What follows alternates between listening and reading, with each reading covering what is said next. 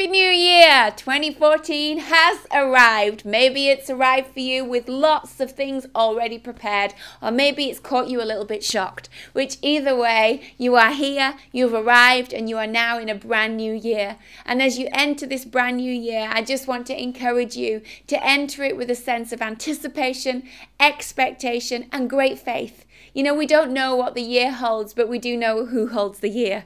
And I know many of us have heard it. Maybe it's a cliche saying to you, you've heard it so many times, but God is good. And this year, I want you to believe like never before for the goodness of God to pour out in your life and through your life.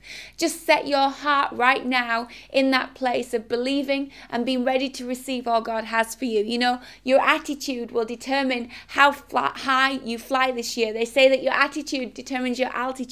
And it's so true. And at the beginning of a year where there's many things that all of a sudden we're aware we need to do, or we make a resolution that we want to make happen, just make sure that in all of that, that your heart is ready for the year ahead. I've had to take time to get my heart ready, to pray a prayer privately, to say, God, I pray now that my heart enlarges to be able to embrace whatever it is that this year brings. I pray right now that I have enough grace to extend grace to others that I'm going to need to in 2014. I pray, Lord, that I have enough generosity of spirit, that I'm able to love and include as many people as you ask and put in front of me to include.